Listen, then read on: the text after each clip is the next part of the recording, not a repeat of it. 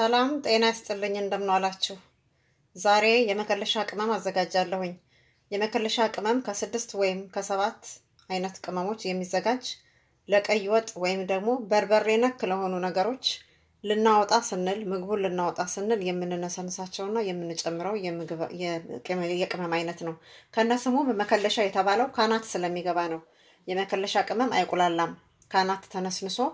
የቅመሙ ይዘት ወይም ደግሞ የቅመሙ ጣዕም እንዳይጠፋ ተደርጎ ነውና ባለፈው ጊዜ እንደተናገርኩት የምንጠቀመው ቅመም ለማጣፈጫነትና ለጣዕም ብቻ ሳይሆን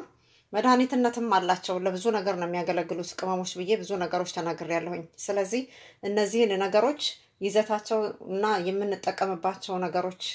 እንዳያልቁ ሆነው ተዘጋጅተው በጣም ክዳን ባለው ዕቃ ተቀምጠው ለአንድ ወር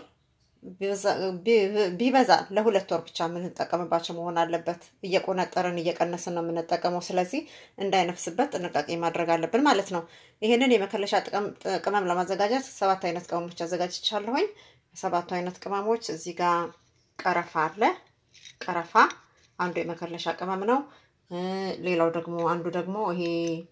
ጥምዝ ነው ጥምዝ እንደምታዩት ይሄው እንደ ቃሪያ አይነት መያዣ አለው እንደውም ሽፋን አለው ሽፋኑ ተገፎ ነው ይሄ ጻፉ ወይም ደግሞ ጭንቅላቱ ተቆርጦ ነው የምንጠቀምበት የዚህ አይነት ነው ጥምዝ ማለት ይሄ ማለት ነው ለማናቅ ሰዎች ቆንዶ በርበሬ አንዱ የመከለሻ ቅመም ነው ገውዝ እዚህ ጋር አለ ገውዝ እዚህ ጋር አለ ሲፈነከት ይሄን ይመስላል ድፍኑን ደግሞ ድቡልቡል ነው ከሙን ያስፈልገናል እዚህ ጋር ደግሞ ኮረሪማ አለኝ እና ቁርንፉድ ያስፈልገናል ስለዚህ እነዚህ 7ቱ ቅመሞች የመከለሻ ቅመሞች ናቸው ማለት ነው ቀረፋ ቁርንፉድ ገውዝ ኮረሪማ ከሙን ቆንዶ በርበሬና ጥምዝ ናቸው እነዚህን ቅመሞች ለክተን ነው መጠቀም ያለብን ችግራችን ምንድነው አመጣጣንን ስለማንለካ አንዱ ይበዛል አንዱ ያንሳል ጣዕሙ ጥሩ አይሆንም ስለዚህ እኩል በኩል አመጣጣንን ለክተን ነው የምንጠቀምባቸው አሁን እለካና አመሳመስ አድርገዋለሁኝ አሁን ከሁሉም አይነት በዚህ ማንኪያ ሰፍራለሁኝ እኩል ነው መስፈር ያለብኝ ከጥምዙ ጀምራለሁ ጥምዝ 2 የሻይ ማንኪያ ቀረፋ 2 የሻይ ማንኪያ ቆንዶ በርበሬ 2 የሻይ ማንኪያ ቁርንፉድ 2 የሻይ ማንኪያ ኮረሪማ 2 የሻይ ማንኪያ ከሙን 2 የሻይ ማንኪያ ገውዝ 2 የሻይ ማንኪያ አሁን እነዚህን ቅመሞች አመሳመስ አረጋቸዋለሁ በጣም አላመሰውም ለመፍጨት እንዲመች ነው እንጂ በመሰረቱ ቅመም መታመስ የለበትም እኔ ያላምንበትም በቅመም መታመስ ምክንያቱም ውስጡ ያለውን ቫልዩ ነው የሚያጣው ቀቅለን ወጥ ውስጥ ሰርተን እንደገና አምሰነው ስለሚሞት ለመፍጨት እንዲመቸኝ 1 ወይም 2 ደቂቃ መጥበሻ ላይ አደርገውና ሞቅ አደርገዋለሁኝ እንደዚህ አይነት ወፍራም መጥበሻ ያስፈልገናል ለ1 ወይም ለ2 ደቂቃ ስቶቭ ላይ ጥድና አሞቀዋለሁኝ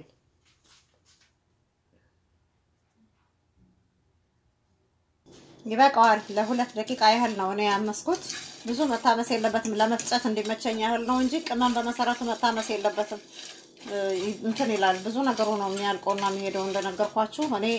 ለራሴ የሚበቃኝን ያህል 2 የሻይ ማንኪያ ከ7ቱም የቅመም አይነቶች 14 ማንኪያ ነው ያመስኩት እናንተ ደግሞ የምትፈልጉትን ያህል መቀነስና መጨመር ትችላላችሁ ግን እኩል የተመጣጠነ የተለካ መሆን አለበት ካለበለዛ ቅመሙ አንዱ የሚያቃጥል ይሆንና አንዱ ደግሞ የማይጣፍጥ ይሆንና የተመጣጠነ አይሆንም ማለት ነው መለካት አለብን ማለት ነው መከለሻ ቅመም ስናዘጋጅ ለማንኛውም በርበሬ ጨምረን ለምንሰራው ወጥ ለተባለ ስጎ ለተባለ ነገር በሙሉ መጠቀም እንችላለን እንዴት አይነት ቆንጆ ቅመም መሰላችሁ ካናት ነው የሚገባው የመከለሻ ቅመም እሳቱን አጥፈዋለሁ አይቁላላም ካናት ነው የሚገባው ምግቡ ሊወጣ ሲል 2-3 ደቂቃ ሲቀረው ተከልሶ ትንሽ ነስነስ ተደርጎ ነው የሚወጣው ማለት ነው አሁን እንዲቀዘቅዝ አወጣዋለሁኝ ከቀዘቀዘ በኋላ እፈጨዋለሁኝ ማለት ነው በደንብ መቀዝቀዝ አለበት መጥበሻው ወፍራም ስለሆነ መጥበሻው ላይ ይቀዘቅዝልኛል የሚቀዘቅዘው ሳህን ላይ ስለሆነ ሳህን ላይ አደርገውና ዘርሬ አስቀምጠዋለሁኝ አቆየዋለሁኝ እኔ የሚበቃኝን ያህል ነው ያዘጋጀሁት እናንተ ደግሞ የሚበቃችሁን ያህል ቅመም በብዙ ተፈጭቶ ሲዘጋጅ ይነፍስበታል ስለዚህ በትንንሹ ያዘጋጀን በጥቂቱ ያዘጋጀን ብንጠቀም ተጠቃሚ እንሆናለን ሳይበላሽብን ማለት ነው አሁን ቀዝቅዟል ፈጫለሁኝ እንደዚህ ሰበር ሰበር እናደርገዋለን እንዲመቸን ለመፍጨት እንደዚህ አይነት የቀረፋውን ይሄን ደግሞ ጥምዙን ለመፍጨት እንዲመቸን እንደዚህ ሰበር ሰበር አድርገን መፍጫ ውስጥ ጨምረን እንፈጨዋለን በጣም ይሸታል በሚታመስበት ጊዜ መዓዛው በጣም ነው የሚወጣው እና የምንጠቀመው የመከለሻ ቅመም ለብዙ ነገር ነው የሚጠቅመን ብዙ አይነት ቅመም ስላለበትና እንደነገርኳችሁ ለብዙ ነገር ነው የምንጠቀምበት በቃ የባህል መድኃኒት የሚያዘጋጁ ቻይናና ህንድ ሱቅ አታጧቸውም እነዚህን እያንዳንዱ መድኃኒት ውስጥ ነው የሚገባውና እኛ ለሽታ ብቻ ወጥ ለማጣፈጫ ብቻ ይመስለናል ግን አይደለም የምንጠቀምበት ለጤንነትም ጥቅም ነው መድኃኒትነትም አለው ለማለት ፈልጌ ነውና ለመተንፈሻ ቧንቧ ለሳል ውፍረት ሁሉ ይቀንሳል ውፍረት ይቀንሳል በርበሬ ወጥ ውስጥ ብቻ ስንጨምረው ደግሞ ቅባቱ ይቀልጣል ይሄ ቅመም የገባበት ወጥ እንኳን አይረጋም ስናስቀምጠው ይቀልጣል እና እንደ ከሙን ያሉትን እንደ ሻይ ፍልተን እንኳን ብንጠጣቸው ክብደትን እንደሚቀንሱ ነው ስለዚህ ቅመምነቱን ብቻ እንዳናየው ነው የምፈልገው መድኃኒትነትም ስላለው መጠቀም አለብን ግን ስንጠቀም መለኪያ ያስፈልገናል መጠን ያስፈልገናል ምክንያቱም ጨጓራችንን እንዳያቃጥለን ከጥቅሙ ጉዳቱ እንዳያመዝን ማለት ነው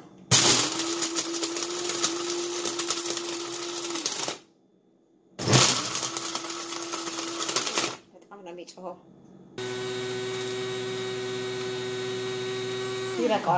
ይበቃዋል በደንብ ነው የደቀቀው ወንፊት ላይ ከርደድ ያለ ወረቀት እናስቀምጥና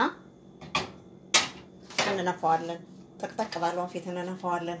ምክንያቱም ያልተፈጨ ነገር ካለፈ ምግብ ውስጥ ስንጨምረው እንዳናገኘው ማለት ነው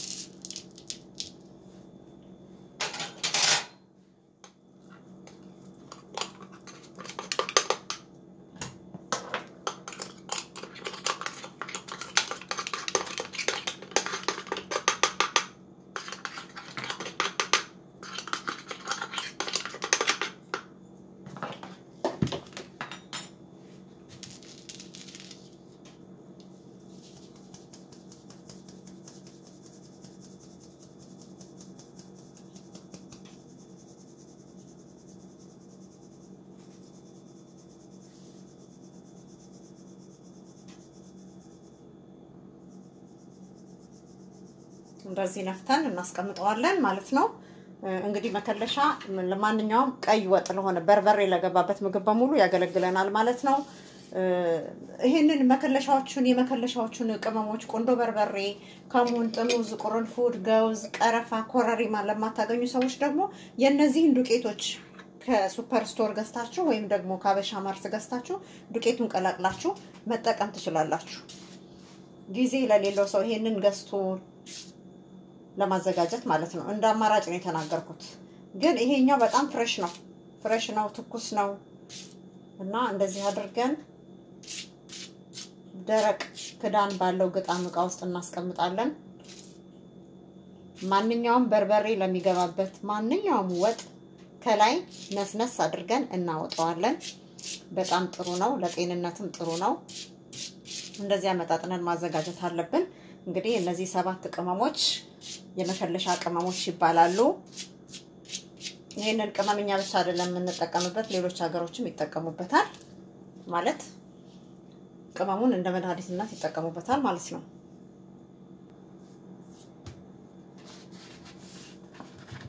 እንደዚህ አድርገን ግጣም ባለው ዕቃ ነው በዚህ ነው ከዳንኩት ከነን እናስቀምጣለን እንደዚህ ያወጣን መጠቀም እንችላለን ማለት ነው ይሄ የመከለሻ ቅመም ነው ያዘጋጀሁት ዛሬ በሚቀጥለው ዝግጅት ደግሞ የበርበሬና የሽሮ ቅመሞች እንዲሁም የዳቦ ቅመም እንዲሁም የሻይና የቡና ቅመሞችን አቀርባለሁኝ ሰብስክራይብ በማድረግ ተከታተሉኝ ደህና ዋሉ